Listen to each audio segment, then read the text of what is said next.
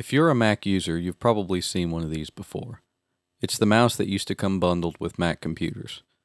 It's a one-click operation and it's pretty simple to use. Here's the mouse that I use with my Mac with Mixbus. It's got a left click, a right click, a wheel, and then the wheel is also clickable. This is your standard 3-button mouse and you can pick one up anywhere for about $10 or less. Using a 3-button mouse with Mixbus allows you to use features such as right-click context menus. Many of the interface items in Mixbus can be right-clicked. Let's give it a try. As I right-click on a region, I get one context menu. If I create a range on the timeline, I get a completely different menu when I right-click. I can right-click to change my clocks.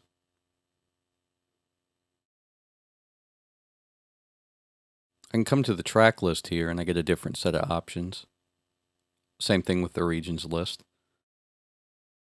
Try right-clicking on multiple interface items. You'll find things that you didn't even think you could right-click on. For instance, the solo and the mute down here.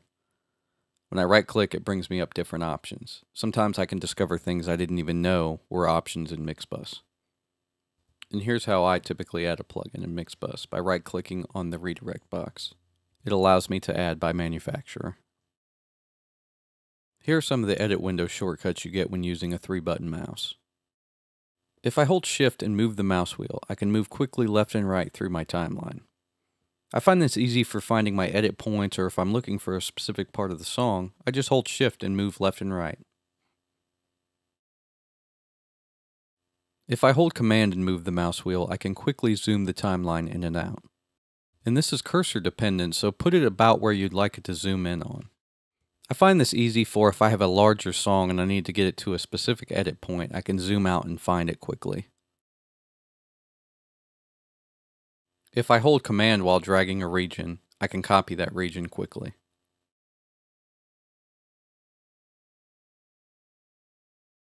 If I click with my mouse wheel and drag a region, it stays locked in place. This is helpful for preventing phasing among multiple mic recordings. If I right-click and drag in the loop and punch range, I can set my ranges really quickly. As you can see, this is a quick way to set punch-ins, so it's really useful in recording sessions.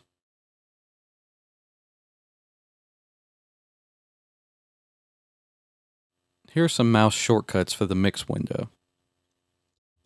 Double-clicking on a plugin name opens the plugin.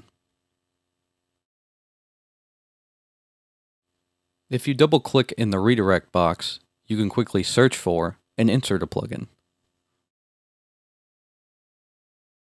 Knobs that you see in the mix window can be adjusted with the mouse wheel. This is a quick and easy way to adjust parameters, and it makes mixing fast and fun. If you made a change that you don't like, you can always double-click on the knobs to reset them to their default value. You can adjust a knob in smaller increments if you hold Control and click and drag. My favorite mix window shortcut is mouse wheel clicking on plugin names to activate and deactivate them. It's a fast and easy way to hear what plugins are doing to my tracks.